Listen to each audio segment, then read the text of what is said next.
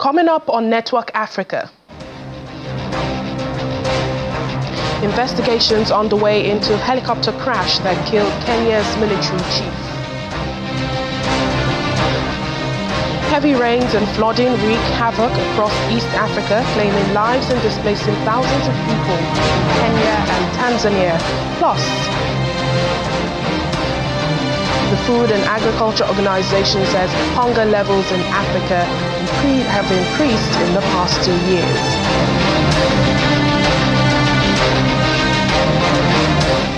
Hello and welcome to the program today. I'm Layo Olarinde. We begin in East Africa. Investigation is underway into an helicopter crash that killed Kenya's military chief Francis Ogola. The government has sent a team of investigators to the crash site where General Ogola and 9 others were killed. General Ogola was among 12 occupants of the military aircraft that went down on Thursday afternoon, shortly after takeoff in the northwest of the country. 2 of the occupants who survived the crash are said to be receiving medical attention in hospital. President William Ruto has announced 3 days of mourning, calling it a moment of great sadness for the country. General Ogola first joined the Kenya Defense Forces on April 24, 1984. He was due to mark 40 years in the military next week. Well, let's get more on this story. Joining us now is Cyrus Mbati, Kenyan journalist in Nairobi. Hello, Cyrus. Thank you so much for your time. A time of great sadness, the president has called it for the country. What more can you tell us about the investigations that are going on into the crash? Thank you for having the show. What we understand is that the team investigating the matter went to view the site today. As part of the investigation to establish what happened exactly before and after the crash.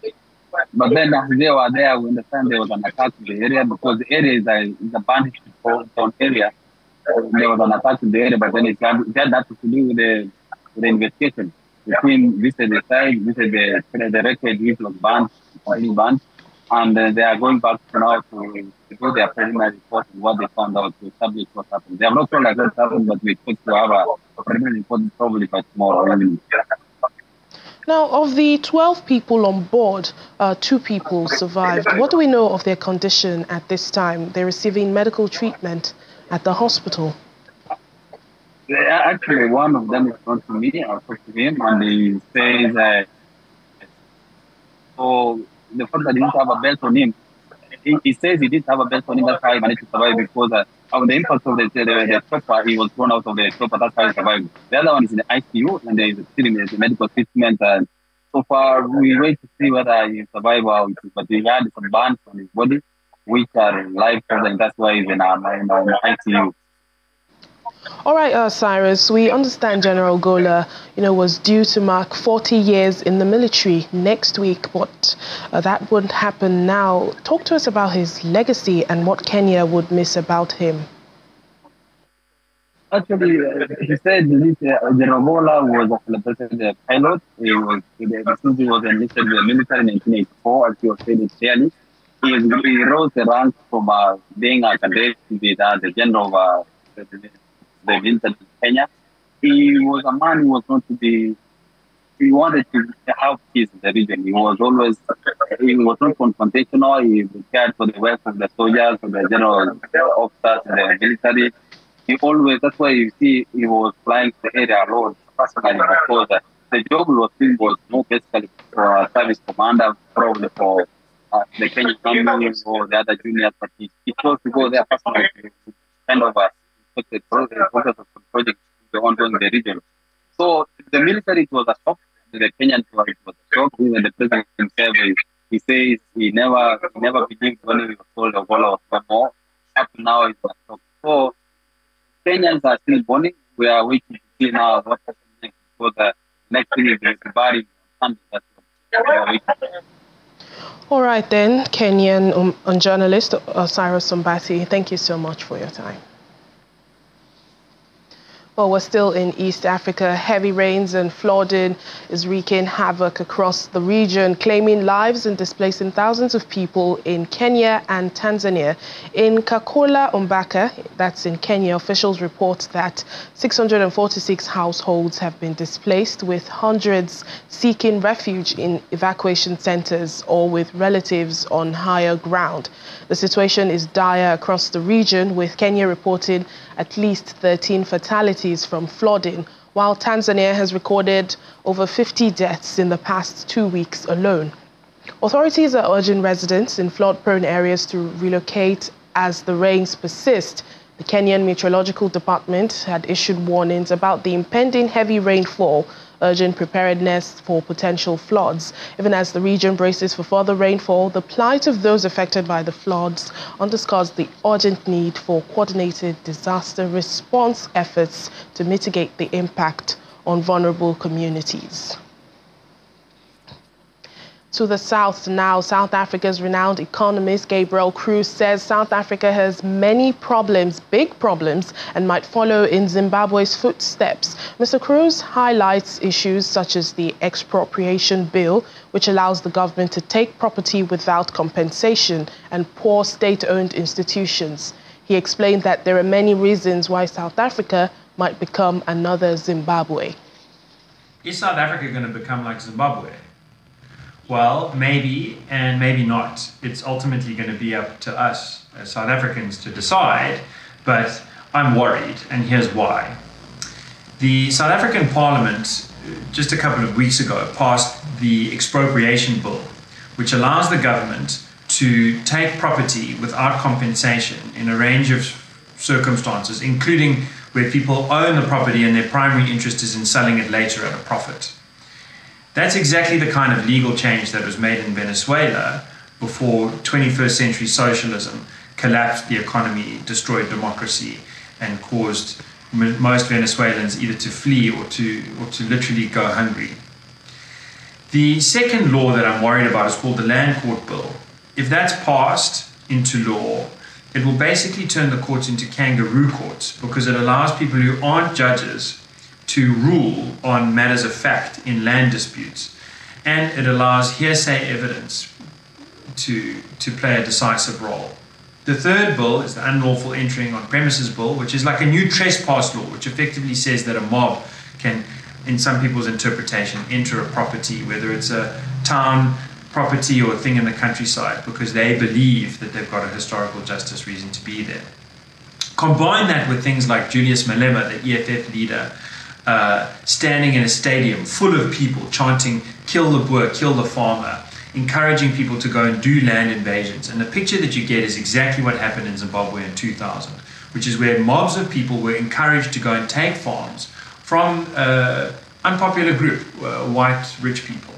And then the government came in afterwards and said, well, we're going to take the title deed as well, and then we're going to give these farms to the people by actually giving it to rich, connected government officials. And the economy collapsed. But you know what else collapsed? Democracy.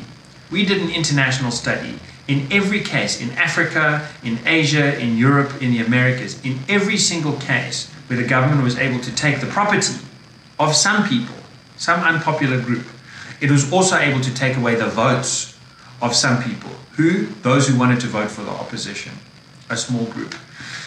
The worry is that that's going to happen in South Africa too. Hunger levels in Africa has increased in the past 2 years due to lingering effects of the COVID-19 pandemic, the ongoing conflicts, climate change and economic shocks. This is according to Q Dongyu, the Director General of the Food and Agriculture Organization of the United Nations. Speaking at the opening of the 33rd session of the FAO Regional Ministerial Conference for Africa, he says the continent's possibilities are vast and optimism about the opportunities that lie ahead is in order despite the many challenges. Hunger in Africa has increased, driven largely by ongoing effects of the COVID-19 pandemic, economic shocks, climate crisis, and ongoing conflicts. We are meeting at a critical moment which requires our urgent and collective action. Despite the many challenges, I remain optimistic about the opportunities that lie ahead. Africa boasts the largest area of Arab land of any continent and is bound in the natural resources. It is through the transformation of Africa agro-system transformation that we can unlock the benefit across food security and nutrition, economic equality, environment, and resilience. The urgent need for agro-system transformation is central to the discussion at this regional ministerial conference, and the FAO Strategy Framework 2022 to 31 is a roadmap towards the more efficient, more inclusive, more resilient, and more sustainable agro-food systems for better production, better nutrition, a better environment, a better life living on behind. Health officials attending the Russia-Africa Infectious Disease Conference taking place in Kampala, Uganda, say they are learning best practices from Russia on combating these diseases. The representative from Namibia's Health Ministry, Iyalu Manangingwe, says many of the healthcare professionals were trained in Russia, providing technical support. In terms of the collaboration between the African countries, I think we have observed over the past decades a close collaboration in terms of infectious diseases, especially when it comes to the capacity building, strengthening the infrastructure like the laboratory, the data. And Russia has been in the forefront, even historically supporting countries like Namibia and others. Many of our healthcare professionals actually were trained in Russia. They have been providing technical support to many of our countries in terms of management of infectious diseases. With the Russian public health institutes or entities, there are opportunities for us also to gain on how they have been managing infectious conditions. We have seen presentation of how they've been managing plague, smallpox, and also in the area of biosafety and biosecurity. I think we can collaborate and learn from each other. It's actually a very good scientific experience for me personally, because being here, I've been listening to experience from countries coming from Mozambique, especially in the province of Cabo Delgado, where we have an insurgency ongoing. It's always a chance for to collect more experiences and to see how other people are dealing with such problems in their countries, and maybe replicate the same experience in our countries, in our own countries. Yes. Still to come on the program. Our Africa Tech segment focuses on providing financial services to the underserved and excluded women in Africa. More details after the break. Please join us again.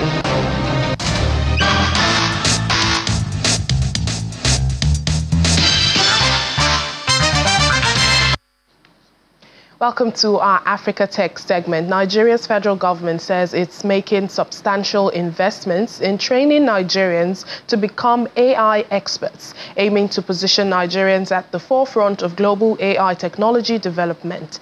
The Minister of Communications, Innovation and Digital Economy, Mr. Bosun Tijani, revealed this initiative during a national workshop on artificial intelligence strategy held in Abuja. According to him, the talent pool of Nigerian origin in the AI field shows promising quality, indicating that Nigeria is poised to lead the way in the technological advancement of artificial intelligence in the coming years. Our position is to ensure that our voices are represented in the development of this technology globally. And I want to remind us, we're not far behind. The world at the minute when it comes to artificial intelligence is diverging. The US has its own perspective to how AI should be developed and regulated. The Europeans have their approach to how it should be developed and regulated.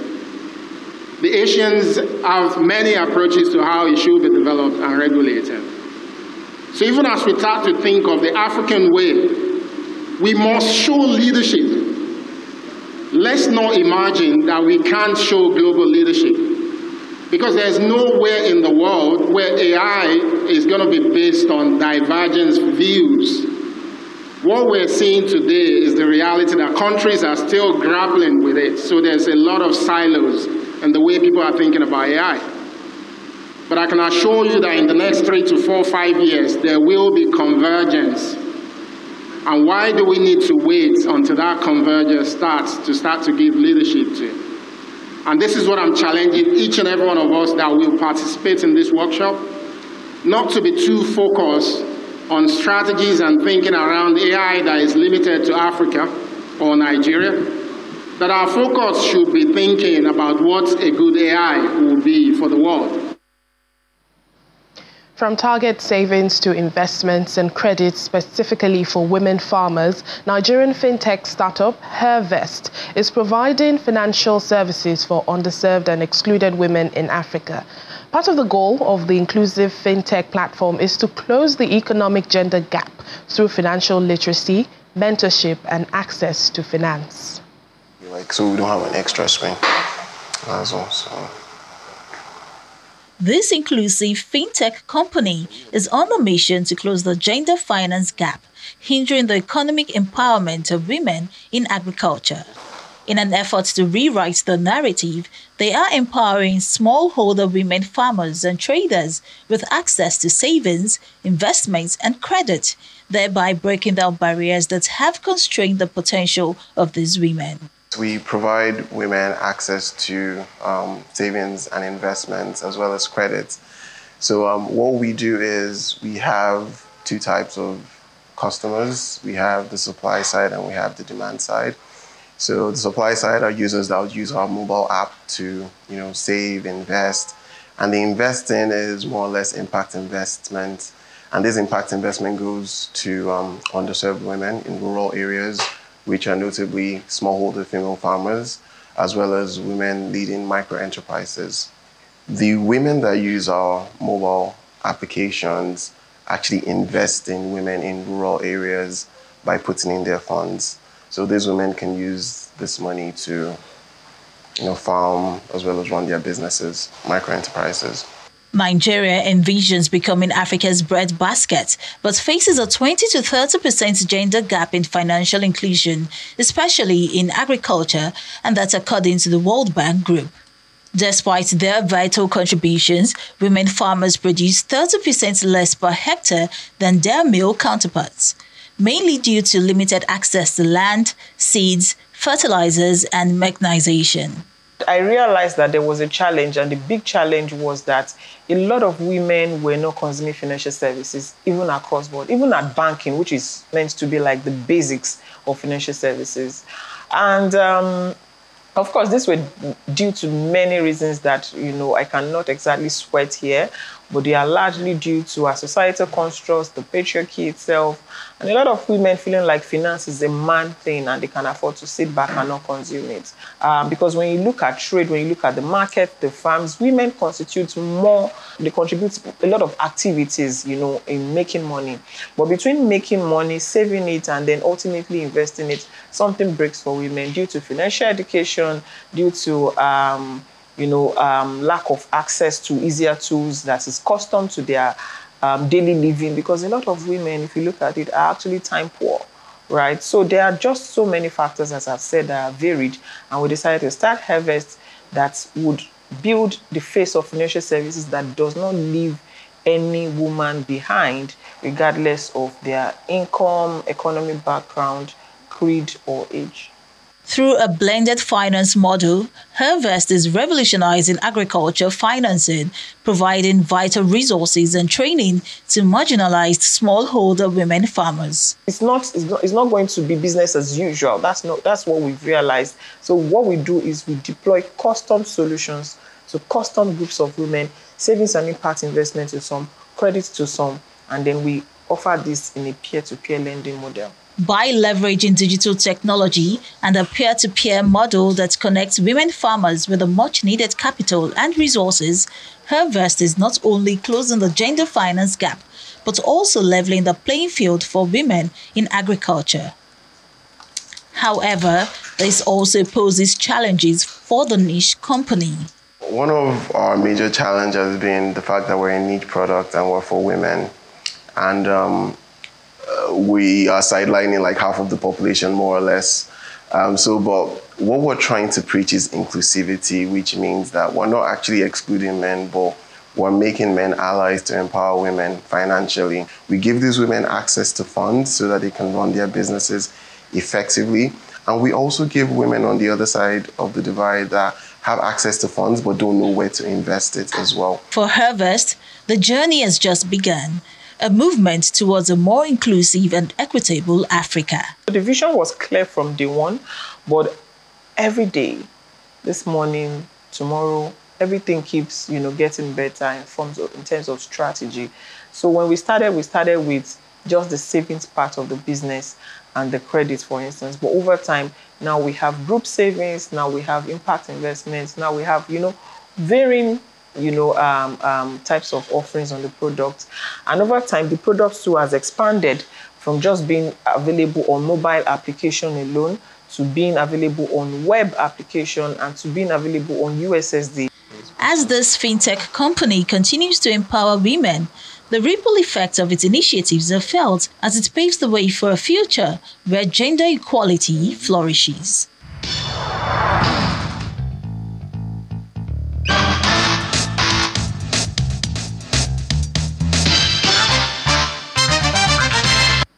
Now, Africans living in the United Arab Emirates are trying to cope with the reality on ground, even as the country earlier this week witnessed heavy rains and flooding. It's bracing up now for more rains in the coming week, even as weather agencies forecast more showers. Residents and government agencies are rallying together to bring normalcy to the tourist city of Dubai. Our correspondent, Mayowa Adegoke, has more. Dubai is returning to normal 3 days after a storm brought in a year's worth of rain upon the United Arab Emirates in 24 hours, causing shocking scenes of never-before-seen floods in many parts of the country. So many cars were submerged. There were people climbing up on their car roofs because they couldn't drive the car, and if they were going to stay inside the car, possibly they could drown. So we saw so many people getting out of their cars and climbing up on top of the roof. We saw so many rescue vehicles. I didn't expect that it could get this bad. It was really horrible. It was like a whole shutdown. I remember during COVID when everything shut down, even though it came gradually. This one was a total shutdown in a country that I felt were very well prepared for disaster, So coming to see that this was happening was really, really something I did not expect. Harry was one of many residents caught in the storm Tuesday night as he tried to make his way to the Dubai airport with a friend traveling to Kenya.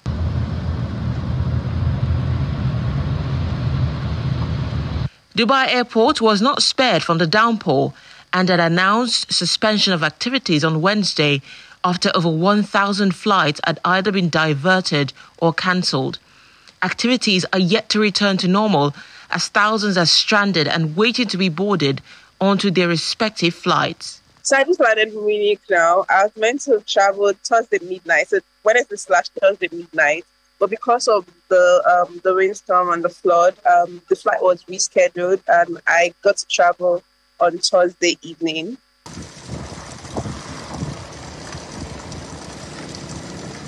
Dubai is recovering, some areas faster than others. In some parts of the city, vehicles are still submerged underwater. Houses are still flooded and out of power. Insurance expert Neeraj Gupta says the damage to property has been unprecedented and insurance companies are being flooded with claims requests. The government way in advance informed about the expected situation, right? So a lot of schools were already shut. Government officers were moved to work from home. A lot of private officers were recommended to work from home. And as a result, if you were given enough warning, then still you took out a car and you could see there was water in front and you thought, I'll just drive through it. The chances are this is not going to be covered, right? the people who had their cars parked at their villas, apartment buildings, or somewhere, and that is where the water got in. That obviously should be covered if it's a comprehensive policy. But if you took a chance and drove your car through a puddle of water, or when you could see the water was way high, and you thought you'll drive through it, the chances are you're going to get claimed is very negligible. However, residents are rising up to the occasion with several community-led initiatives offering information on passable roads, emergencies or shelter homes, and rendering assistance where needed. From Dubai in the United Arab Emirates, Maya Wadegoke for Channels Television News. And that's it on the program today. Thank you so much for watching. I'm Layo Olarinde. Have a lovely weekend.